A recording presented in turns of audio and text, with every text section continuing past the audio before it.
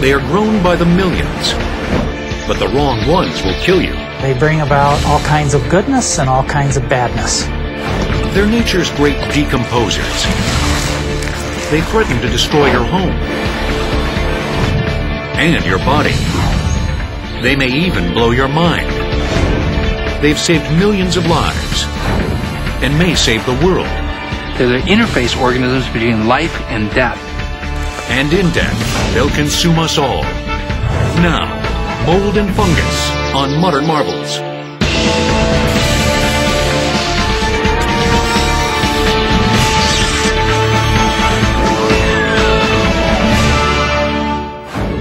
There is definitely a fungus among us every moment of the day.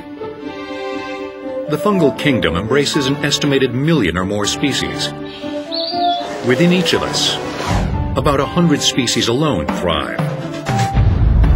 Types of fungus most commonly known to us include yeast, mushrooms, and mold. To the wild mushroom enthusiast and connoisseur, nothing compares to the hunt. And for those who can properly identify which mushrooms are safe and delicious, hunting can be a profitable hobby. Hard-to-find varieties fetch as much as $650 a pound. It's really becoming very popular. And it's very fun because it's like adult Easter egg hunting. The edible trophies for many fungi hunters include chanterelle, pink-tipped coral, fried chicken mushrooms, king bolete, also known as porcini, and morel, one of the most picked of the wild mushrooms. Morel hunters often seek these fungi in burned areas of evergreen forests. The very following spring, there'll be a flush of morels. You might have 4,000 to 5,000 pickers in one burnsite area if it's a big enough burn. This bag here probably weighs about 5 pounds, and this is one of 3 bags we got in about an hour today.